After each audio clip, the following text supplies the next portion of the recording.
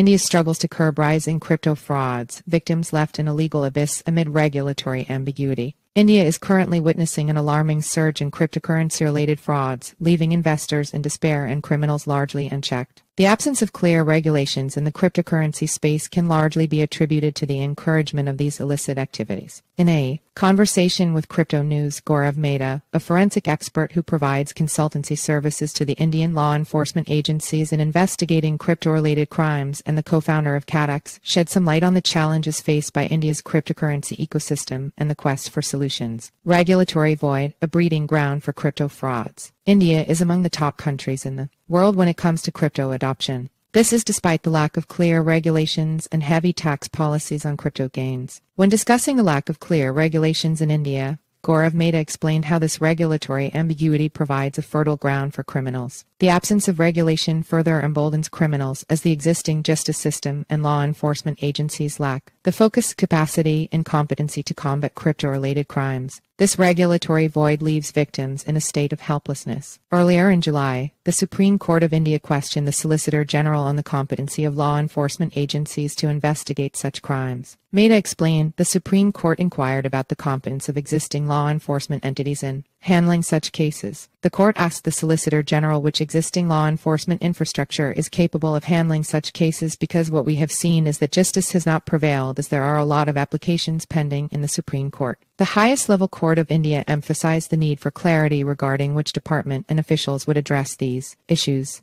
Reporting crypto frauds and lack of precedent. Reporting crypto frauds in India has proven to be an arduous journey for victims. Gaurav highlighted the challenges faced by those seeking justice, stating, the lack of clarity on whether these cases fall under the purview of cybercrime or economic offenses, coupled with the absence of regulatory guidelines, has led to hesitation among law enforcement agencies. Victims often find their complaints going unregistered, and sometimes they face mistreatment. He further noted that the fear of legal consequences prevents some victims from coming forward.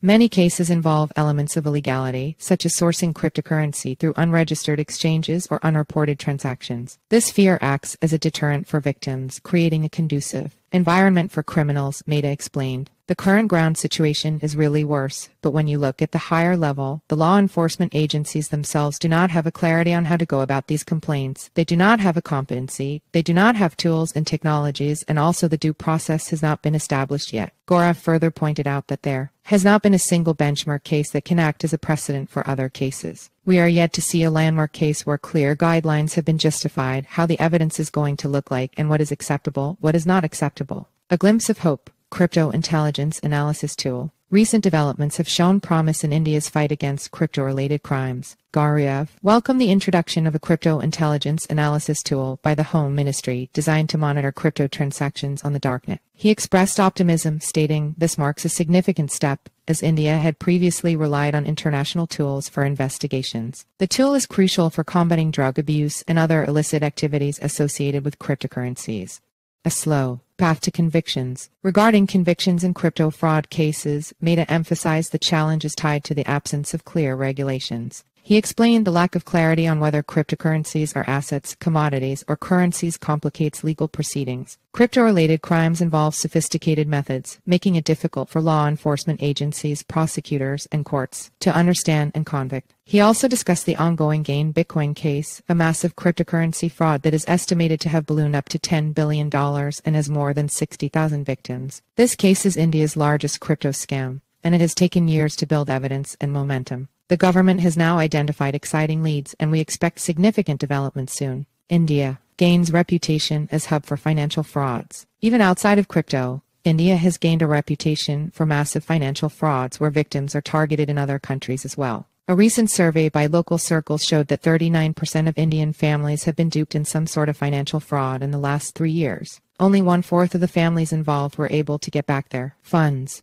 According to recent revelations made by the Finance Ministry during a briefing to the Parliamentary Committee, India has witnessed an alarming 65% surge in financial fraud cases in 2022 in comparison to the figures from the previous year, as reported by the Hindu business line BL. The Finance Ministry also highlighted 4 distinct trends in cybercrimes currently plaguing the nation. These trends encompass the illicit utilization of cryptocurrencies for money laundering and terror financing, the widespread use of mule accounts featuring fabricated addresses, the involvement of international online betting platforms in money laundering and terror financing, and the exploitation of lending apps and investment apps for fraudulent purposes. A cautionary tale for crypto investors. In conclusion, Mehta offered advice to crypto investors. Don't let greed cloud your judgment, he cautioned. High risk, high return opportunities often lead to scams. If an investment promises unrealistically high returns, exercise caution. Instead of focusing on external factors, introspect and evaluate your own desires and expectations. While India grapples with regulatory challenges and the threat of crypto frauds, there is hope on the horizon. The country's efforts, along with global cooperation, could pave the way for a safer and more secure crypto environment in the future.